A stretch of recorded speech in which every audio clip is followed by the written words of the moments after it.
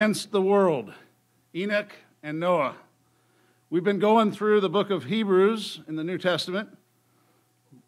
I believe it was Paul who wrote the letter. That's a minority opinion now, but highly debated. But the author was writing to the Hebrew Christians in the early church, and he was showing them something, and he was warning them about something.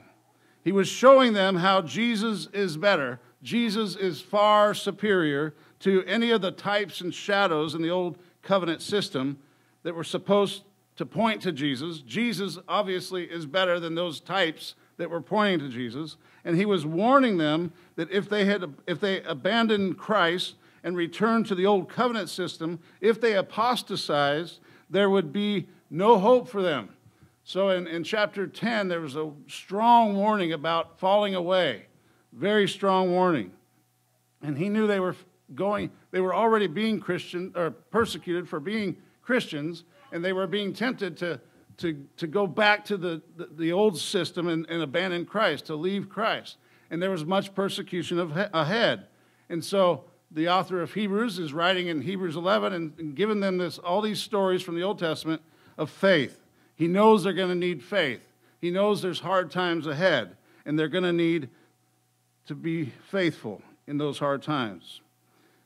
Before I begin, though, I want to clarify something that we talked about last Lord's Day. Steve actually brought this up to me after the service, and I think he made a good point. I talked about something that I learned from Sproul, that Sproul learned from the Protestants in the Reformation. So we talked last week about three elements involved in faith, or three elements of saving faith. And the first, I use Latin words, Sproul used the Latin words. First was notitia, second was assensus, and third, fiducia. There's a Latin teacher here now. I'm a little nervous that I'm not saying it right. So notitia is just the data, that refers to the content of faith, the information, right? That's the information, that which is believed. And the second is assensus, where we get the word assent. Assensus is our conviction that the content of our faith, the content is true. It's that conviction that the content of our faith is true. It's the intellectual assent to the truth of the data. You can know about the person and work of Christ and the gospel message and still not believe it. And third is fiducia, or trust. This refers to personal trust and reliance. And I think that if we're going to talk about saving faith, we need to start with fiducia. That's where it begins. That's the actual saving faith. The other ones follow. Fiducia comes first as a gift from God, and then comes the intellectual aspects of faith, the data and the assent. So, the intellectual aspects of faith are not. I would change what I said last week a little bit and say that the intellectual aspects of faith are not ingredients of saving faith, but the results of saving faith, the result of saving faith. Paul in Ephesians 2 says that it is by grace that you've been saved through faith, and this, meaning the faith, this is not your own doing, it's the gift of God, not a result of works, so that no one may boast. Saving faith is not a result of data or assent or works, it's just the gift of God. It's the gift of God. This is why I believe that even infants, even in the womb, can be given the gift of faith. What happened when Elizabeth, pregnant with John, and Mary, pregnant with Jesus, what happened when they got together? Luke 1:41, it says, and when Elizabeth heard the greeting of Mary, the baby leaped in her womb, and Elizabeth was filled with the Holy Spirit.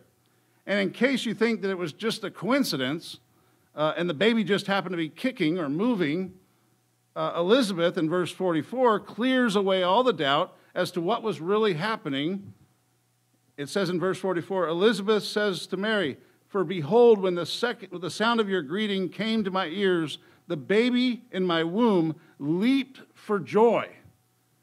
Leaped for joy. The unborn baby, John, didn't just leap, he leaped for joy. It wasn't a coincidence, it was an act of worship. It wasn't just a fluke, it was faith. The concept of faith in the womb isn't new. to the New Testament either. In Psalm 22, verse 9, David says, "Yet you are he who took me from the womb. You made me trust you at my mother's breasts. On you was I cast from birth, and from my mother's womb you have been my God." From his mother's womb, God had been his God. I think David would have agreed with the Apostle Paul that he was saved by faith alone, and that faith was not his own doing, it was the gift of God, not a result of works, so that he couldn't boast. Psalm 71, 5 and 6 says, "For you, O Lord, are my hope, my fiducia. O Yahweh, from my youth, upon you I have leaned from before my birth. I have leaned from before my birth. You are he who took me from my mother's womb. My praise is continually of you." There's a lot more scriptures on this topic of paedo faith. There's a book by Rich Lusk, if you want to look into it deeper, called Paedo Faith. My main point is I just wanted to clear up from last week that fiducia, trust, comes first. It's the gift of God. And the intellectual aspects of faith, notitia and assensus, come later. And I think it would be more accurate to call fiducia saving faith, and the other two are what follows. So if I lost you there, sorry. I just wanted to clear that up by making it more confusing. I want to begin today by giving a quick little history lesson about the early church father named Athanasius of Alexandria. He was a man of faith and bravery who would not back down from the intimidating pressure of the majority opinion. He had the courage to not cave in to the crowds. They tried to cancel him, but truth triumphed. In order to understand what made the ministry of Athanasius so critical in the history of the church, we have to know what was happening in the world at his time. It was back in the 4th century when the Christian church was still in its infancy. Athanasius was born around the year 298 in Alexandria, Egypt. As a young man, he received a great education, mainly theological, and was ordained as a deacon. Throughout his life, he would go on to become one of the greatest theologians and defenders of the Christian faith. The early 4th century was a period of much trouble in the church, turbulence. A priest named A.R.E.C started spreading a doctrine which we know now as Arianism. Now, not the Arianism with a Y, the Nazi thing. It's named after Arius, Arianism. According to this doctrine, Jesus was not equal to God the Father in essence, but was instead a created being. Jesus was a created being. Arius taught that he was greater than all other beings. He was created first, even before the angels, but he was created by God, and then God allowed him to create everything else. Arius believed that he was the greatest of God's creatures. He emphasized the transcendence of the Father, but denied his immanence. He emphasized the otherness of God, but denied that God would get involved in creation. Arius taught homoousios was the word, that Jesus was of like or similar in essence with his Father. Jesus was the first being the Father created, and the most important being, and then Jesus, the Logos, created everything else. Athanasius, who later became the bishop of Alexandria, found himself at the center. He was at the middle of this theological battle. He believed and defended the truth that Christ is of the same substance as the Father, and that he is both fully divine and fully human. Athanasius stood for homoousios, which is, there's the one letter missing there, iota? Yeah. He was of the very being of the Father. He wasn't similar to the Father, he was of the very being and essence of the Father. He was not brought into existence with similar being, but was eternally one with the divine being. So this whole controversy culminated with Athanasius defending his stance at the First Council of Nicaea in 325, which ultimately resulted in the Nicene Creed, the confession of faith that we just said together. We do it every Lord's Day. It was because of the heresy of Arius that the Nicene Creed includes phrases like very God of very God, begotten, not made. Arius was saying begotten. He was using that language to say, well, see, he was created. He's begotten.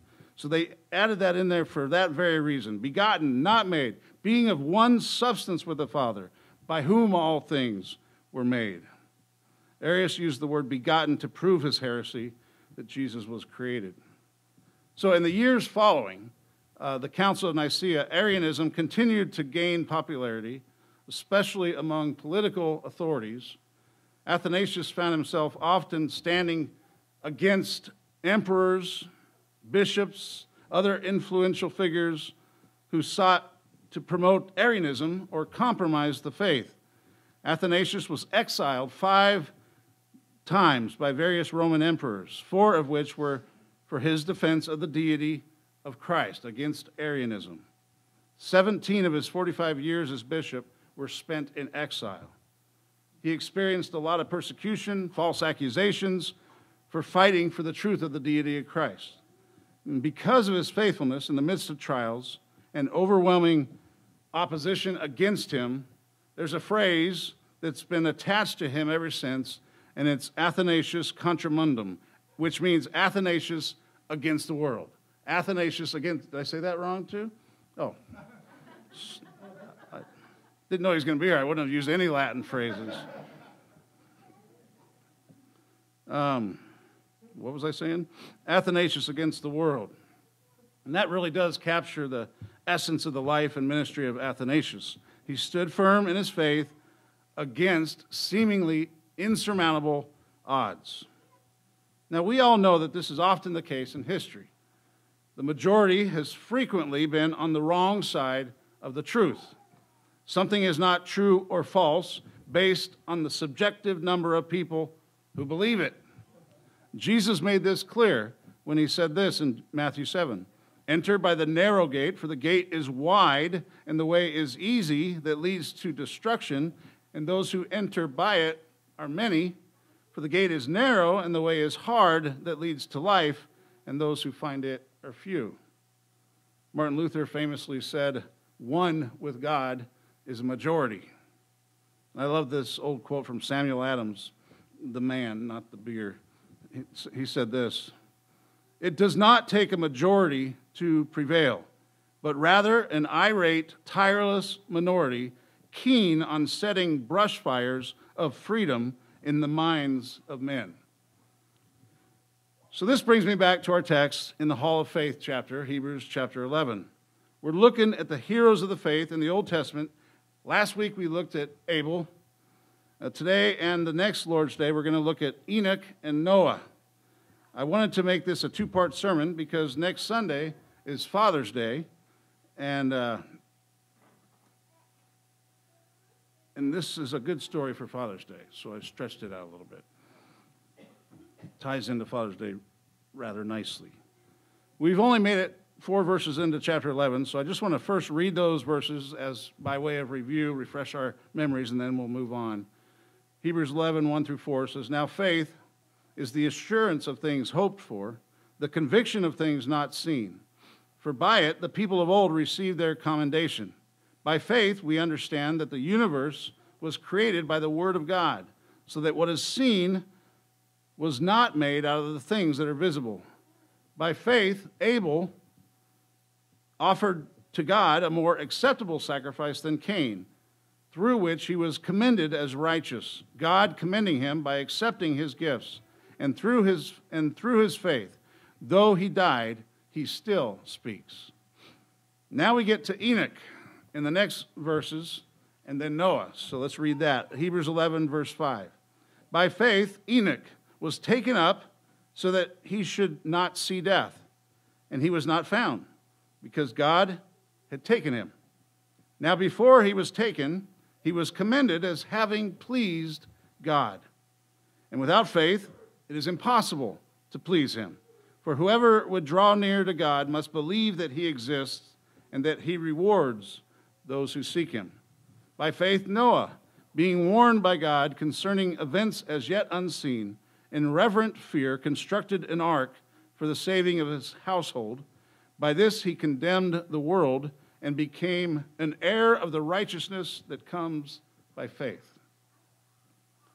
Enoch's example of faith is one that illustrates the impact that one man can have on future generations. And that's why his story and Noah's story are perfect for Father's Day. Our text doesn't say much about Enoch. It doesn't say a whole lot. It's kind of mysterious. If this was all that we had to his story, it would be even more mysterious. In fact, listen to verse 5 again. By faith, Enoch was taken up so that he should not see death. He was taken up so that he won't see death. And he was not found because God had taken him. Now, before he was taken, he was commended as having pleased God. What in the world is that all about? What does it mean that, what does that have to do with faith? Thankfully, we get more clues in a few other passages in Scripture. We should first go back to his actual story, way back in Genesis 5. In Genesis, we read about the genealogy of Adam down to Noah. It's a description of the descendants of Adam through the line of Seth. And Noah is here today, even.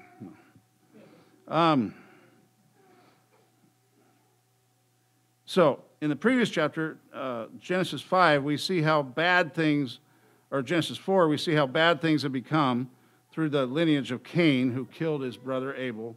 And the last two verses of chapter 4 end with these words, and Adam knew his wife again, and she bore a son and called his name Seth, for she said, God has appointed for me another offspring instead of Abel, for Cain killed him. To Seth also a son was born, and he called his name Enoch. At that time, people began to call upon the name of Yahweh. So there's a little bit of hope now. The world was dark. It was getting bad, worse and worse. But through this line of Seth, people began to call on the name of Yahweh. Worship was being restored. And notice Seth is shown as kind of a substitute. It says, she bore a son and called his name Seth, for she said, God has appointed for me another offspring instead of Abel. So there's a substitution idea right there in the text, just as there was with Abel, the story of Abel. So there's a hint of hope through the line of Seth, and that's what we read about in chapter 5 of Genesis. Again, chapter 5 gives us the descendants of Adam through the lineage of Seth, and down in verse 21, we read about Enoch. So here's what it says, Genesis 5, 21 through 24. When Enoch had lived 65 years, he fathered Methuselah. Enoch walked with God after he fathered Methuselah 300 years and had other sons and daughters. Thus, all the days of Enoch were 365 years. Enoch walked with God, and he was not, for God took him. The mystery continues. Who's this guy and what happened to him? Now, in the text, in Genesis 5, when you're reading the whole chapter, there's a sudden change of flow and rhythm when we get to Enoch. Verse 5 says, thus all the days that Adam lived were 930 years, and he died. Verse 8, thus all the days of Seth were 912 years, and he died. Verse 11, thus all the days of Enoch were 905 years, and he died. Verse 14, thus all the days of Kenan were 910 years, and he died. Verse 17, thus all the days of Mahalalel were 895 years, and he died. Continues to say, and he died, and he died, and he died. And then there's the beginning of a transition in the next few verses. Verse 18, it says, when Jared had lived 162 years, he fathered Enoch. Jared lived after he fathered Enoch 800 years and had other sons and daughters. Thus all the days of Jared were 962 years, and he died. So Enoch's dad, Jared, lived 962 years, and he died. But now when we get to Enoch, something different happens. He lived 65 years. He fathered Methuselah. Enoch walked with God after he fathered Methuselah 300 years and had other sons and daughters. Thus all the days of Enoch were 365 years. Enoch walked with God, and he was not, for God took him. So, and he died, and he died, and he died, and all of a sudden Enoch was just not. God took him. Enoch didn't die. The phrase, and he died, is used over and over until we get to Enoch. I think that phrase, and he died, is pointing us back to the fall. And Enoch, for a moment in history, breaks this pattern of death. And Enoch becomes the father of Methuselah. And I like what John MacArthur says about him naming Methuselah, Methuselah. He says, Methuselah is a word that means, or a name that means the man of sending forth, or the man of the spear, or the man of the javelin. Something shot out. He was a God-named prophecy. Methuselah was a God-named prophecy. In other words, his very name was a prophecy of what was coming. His name means that he would not die until the judgment was sent forth, until judgment came. He would not die. He is the man that is linked with the judgment. Divine judgment would not come until Methuselah died. So the demonstration of God's mercy is he lived longer than any other person in history, 969 years. So the fact that he lived so long is showing the mercy of God, because judgment was coming on the world as soon as Methuselah died. MacArthur continues, so for 969 years, until Methuselah died, the world of people was being warned that judgment was coming. The year Methuselah died, down in verse 27 of Genesis 5, says, and he died, the flood shot forth and drowned the world. God let him live longer than anybody else. Grace was extended in the face of judgment, and when he died, the flood came. That's MacArthur.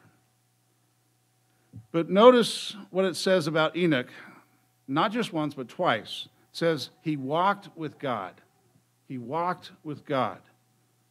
Enoch walked with God after he fathered Methuselah, and then it says Enoch walked with God, and he was not, for God took him. It wasn't just that he walked with God, but he faithfully walked with God for another 300 years after he had Methuselah. When you think of the world that he lived in, that's really an amazing thought. He lived in a world that was getting worse and worse and worse, and he lived for 300 years after Methuselah was born, and he stayed faithful. He walked with God. Remember, the flood was coming. The flood that drowned the whole world was coming. But in spite of a world gradually, more and more, abandoning God, Enoch walked with God. Our text in Hebrews says, now before he was taken, he was commended as having pleased God. And then it says in our text in Hebrews that the only way we can please God is by faith. Without faith, it is impossible to please him, for whoever would draw near to God must believe that he exists and that he rewards those who seek him.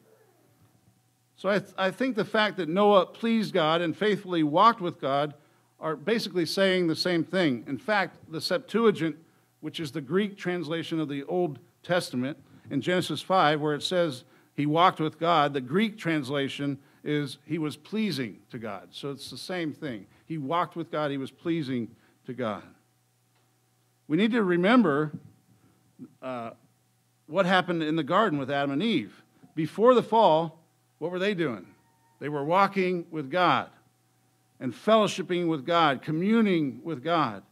It was only after they sinned, it says in Genesis 3:8, when they heard the sound of Yahweh God walking in the garden in the cool of the day, and the man and his wife hid themselves from the presence of Yahweh God among the trees of the garden.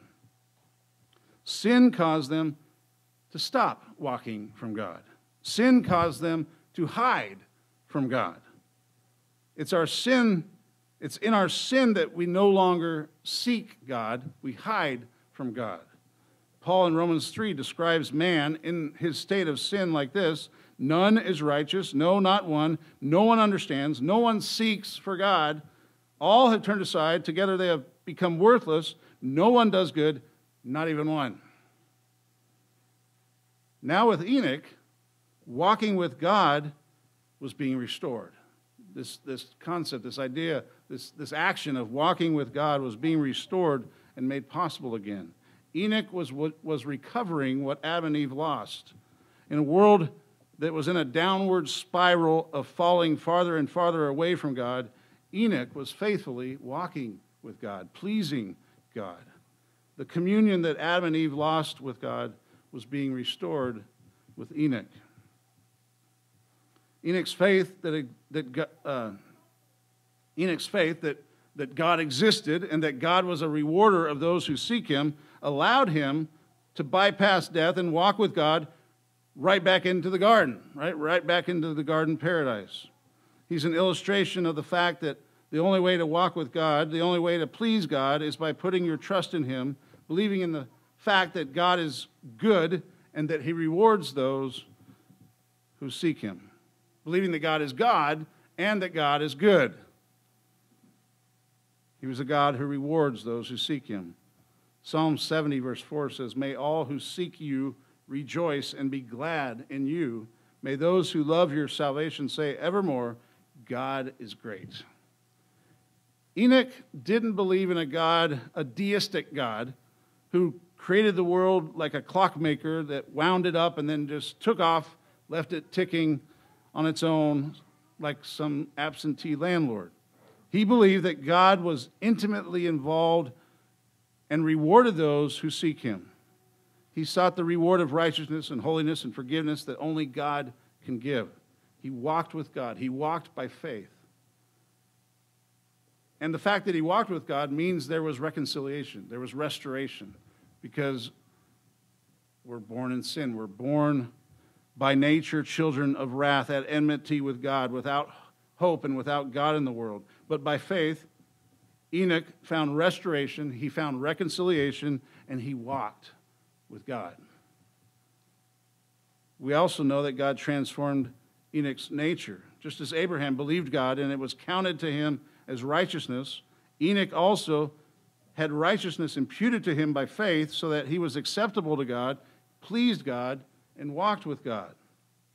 God is holy and righteous, and unless one is given by faith a righteousness not his own, he cannot walk with God. It also should be pointed out that we are to seek God himself, right? We're to seek God himself, not just the rewards that he can give us.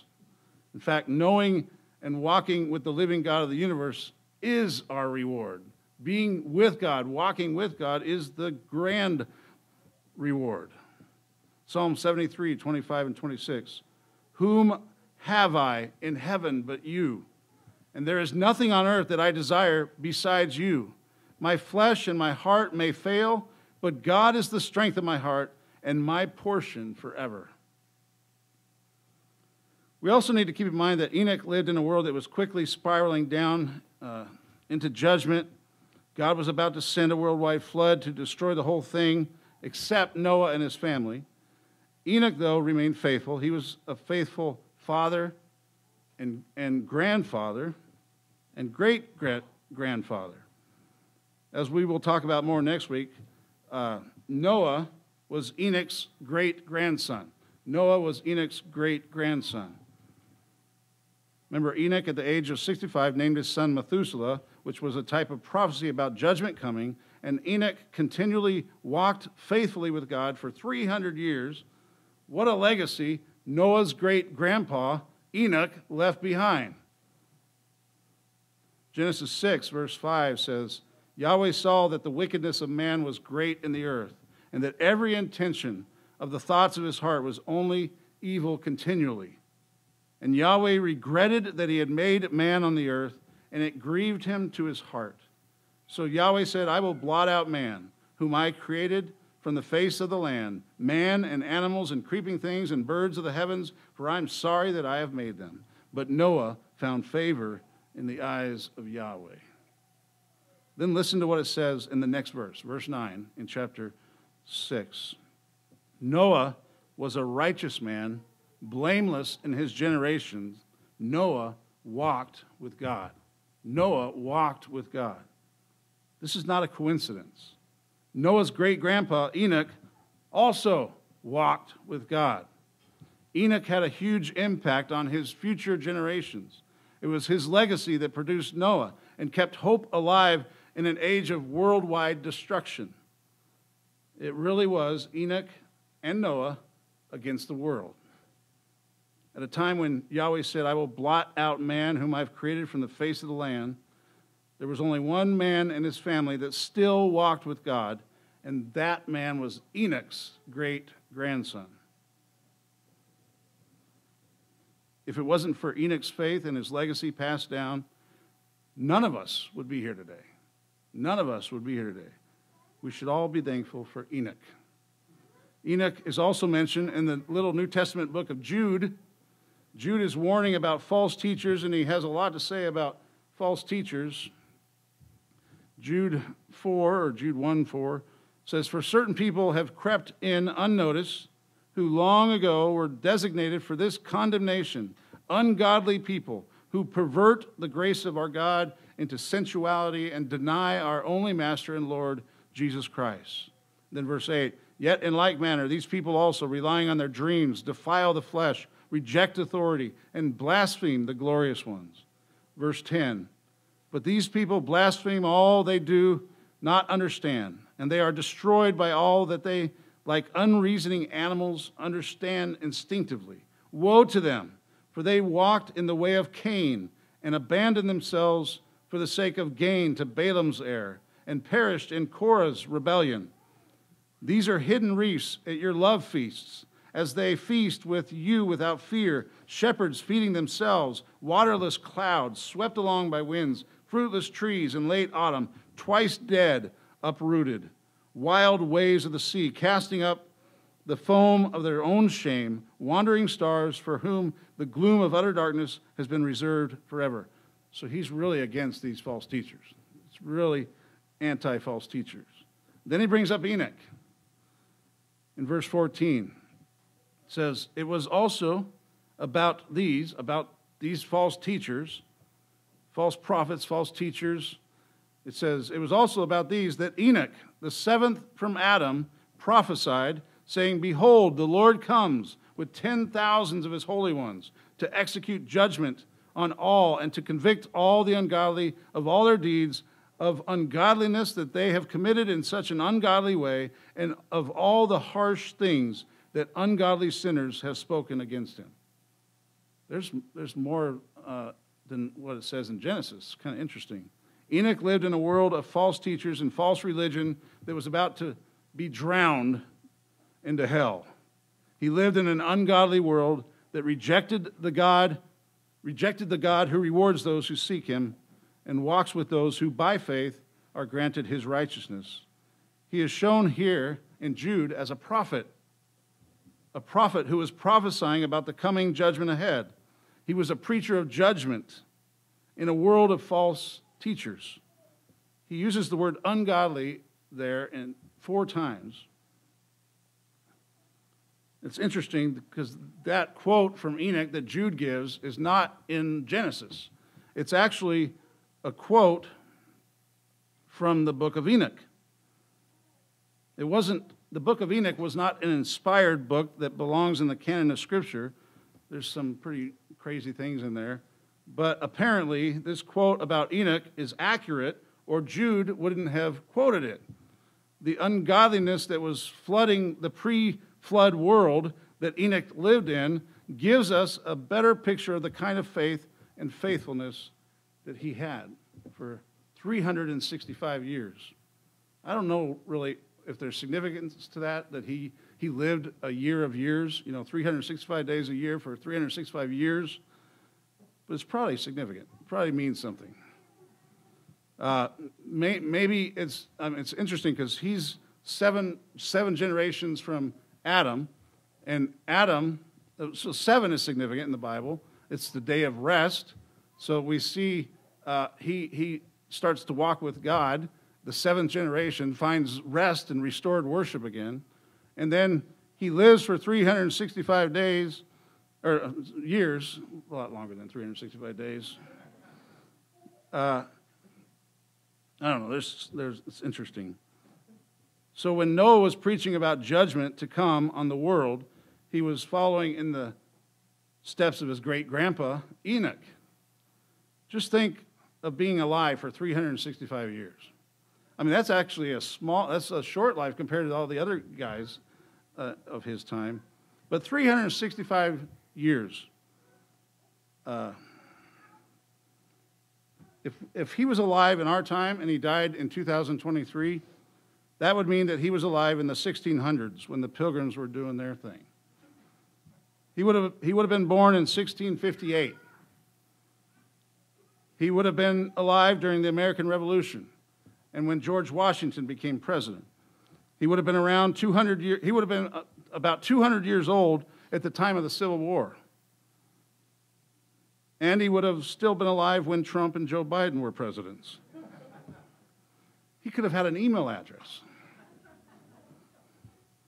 Just think of the people you know that live faithfully to God for 60, 70 years and the legacy that they leave behind. Enoch walked with God by faith 300 years after Methuselah was born. He walked with God, bypassing death right into eternity. Now, we don't know how that happened. We don't know if a chariot of fire came down like with Elijah. It just doesn't say. One of my theories is maybe he just, because this is not too far after they were banned from the Garden of Eden. They lived east of Eden. Maybe God took him right back into the garden paradise, where they just walked right back into eternity that way, the presence of God. He was a preacher who preached an unpopular message that an ungodly world didn't want to hear. He was in the world, but not of it, and preaching a message of judgment against it. It was Enoch contra mundum. It was Enoch against the world. Again, verse 6 in our text says, "And without faith it is impossible to please him, for whoever would draw near to God must believe that he exists and that he rewards those who seek him." It doesn't say that we can draw near to God when we think it's all about our existence and because we're good. We don't draw near to God because we've been good, little boys and girls. We draw near because we believe he exists and he is good. He rewards those who seek him. And I think we need to remember that when we sit down at the King's table today as well. Next week we'll look at Noah, who followed in the footsteps of his great-grandpa and who also walked with God and who also prophesied about the coming judgment, and we'll tie it all into Father's Day. Now to the King, eternal, immortal, invisible, to God who alone is wise, be honor and glory forever and ever. Amen. Please stand, let's pray together.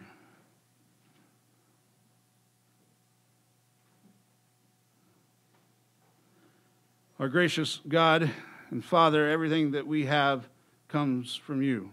You fill us with good things. Our hearts and lives overflow with your abundance. With gratitude, we bring to you our time, talents, and tithes. Use these gifts that you have given us to feed others as we have been fed, to serve others as we have been served, and to bless others as we have been blessed. Through Jesus Christ our Lord. Amen.